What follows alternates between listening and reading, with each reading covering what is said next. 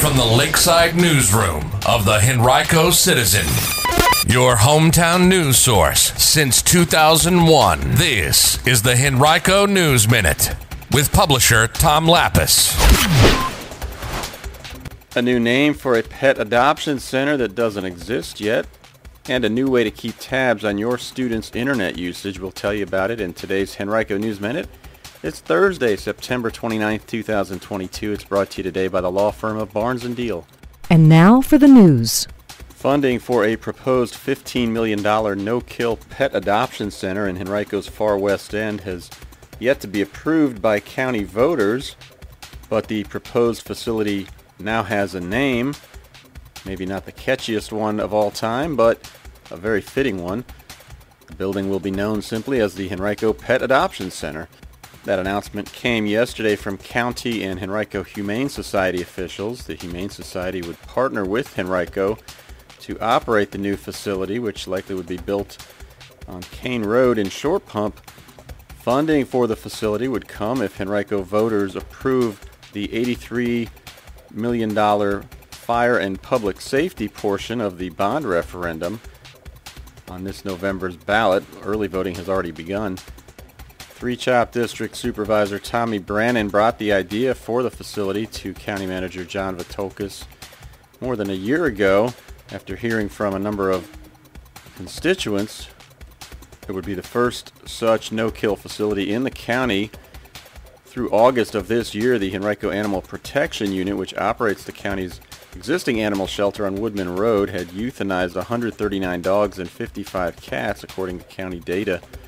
Last year, through the same time frame, those totals were 60 and 92, respectively.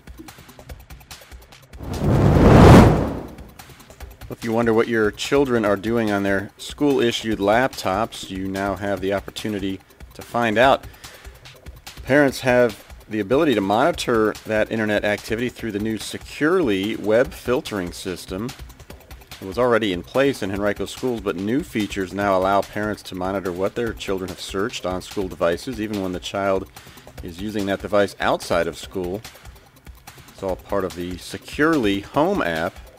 It allows parents to watch their children's website history even in real time. Parents who sign up also will get weekly email reports about their child's internet activity. Parents and guardians received an email on September 13th with information about how to sign up for the system. Additional information is available on the school system's online services page. We have a link to that on our website. Just visit henricocitizen.com and look for this article. The remnants of Hurricane Ian may pass through our area this weekend, and that has caused officials from Reynolds Community College to postpone 50 Fest. It was to be the school's scheduled 50th anniversary celebration this Saturday. The event now will take place sometime in the spring of 2023, according to officials. The exact date will be announced soon. And Henrico County has received about $1 million in funding from the Virginia Community Flood Preparedness Fund for 2 flood prevention efforts. The money was part of $13.6 million that was allocated statewide through the program by the Virginia Department of Conservation and Recreation. Henrico will get about $870,000 for improvements to the Gamble's Mill pump station in the near West End, and almost $95,000 for resource assessments, planning, strategies, and development.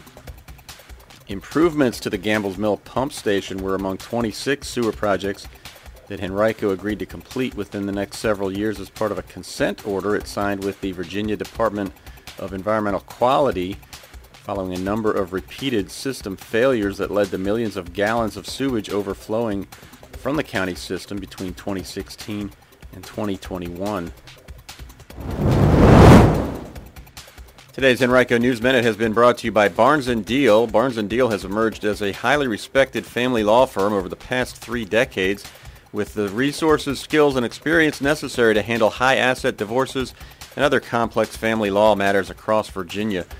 To learn more, visit barnesfamilylaw.com, that's B-A-R-N-E-S, or call 796-1000.